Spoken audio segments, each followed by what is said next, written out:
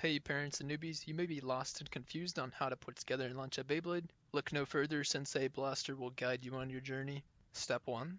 You have your three parts in your hands. The top is the energy layer where the Beyblade makes combat contact. The center metal part is the weight ring. Without it your Beyblade is a leaf in the wind.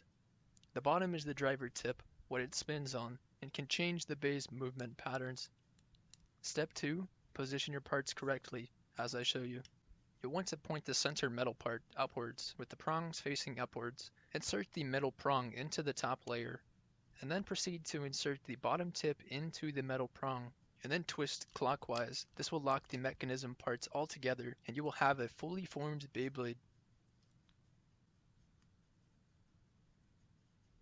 Alright, so next up I will show you how to launch a Beyblade. There's many different types of launchers, but we're going to stick with the basic ones. So insert the ripcord into the launcher. Once you do that, insert the Bey into the grips of the launcher.